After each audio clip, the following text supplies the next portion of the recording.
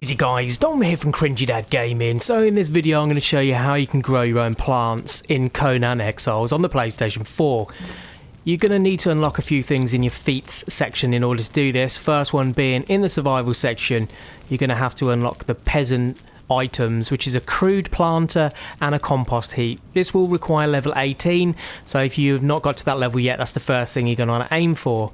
Once you've done that though, you can go back to your inventory and you can then craft compost, which is the first element you're going to need.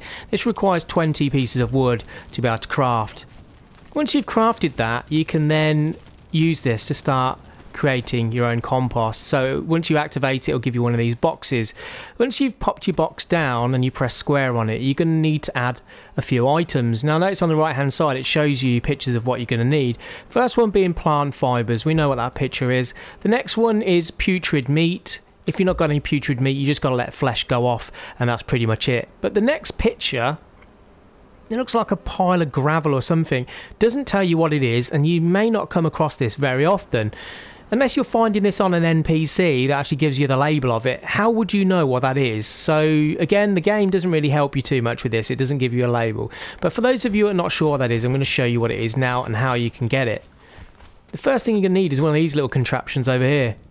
It's called a grinder. So yeah, not that type of grinder. So if you go to feats, it's in actually a hidden menu. You have to press R1 to find the stone tools section, and once you keep scrolling on the controller, go to stone tools, you will actually notice just under there is the grinder. That is only available to unlock once you're at level 17.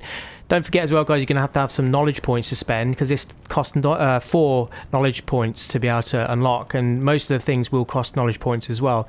Once you've unlocked that and you've created it though, all you got to do then is add bones. So I mean, you can grind down other things, but for now, for the compost, you just need to grind down bones into bone meal.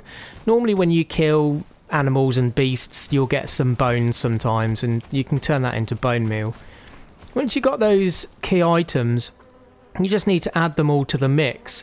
So, you know, you've got your plant fibre, your putrid meat and your bone meal. All you got to do then is give it a little bit of time. Now, here's one I made earlier. So now in here, you notice that we've got some compost. Awesome. Now all you've got to do is create yourself a planter. I've got one over here that's empty.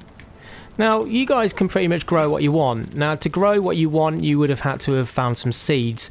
Now, normally when you're searching through a lot of undergrowth to get plant fibres and whatnot, you'll get a load of seeds, and you probably thought right from the beginning, what do I do with them? Well, this is what you do with them. You pop them into the planter with your compost, and that's pretty much it. That's all you need to do. Give it a little bit of time, and before you know it, it will grow things for you.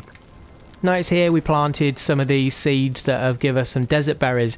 Very helpful, because we can eat these, and they're, you know, you travel a long distance. If you can't always guarantee fresh meat, having a good amount of berries on you could be the difference between life or death. But there you go guys, this is how you farm your own plants in Conan Exiles. Just don't forget that if you are wondering how many of these items you require, unfortunately it doesn't tell you.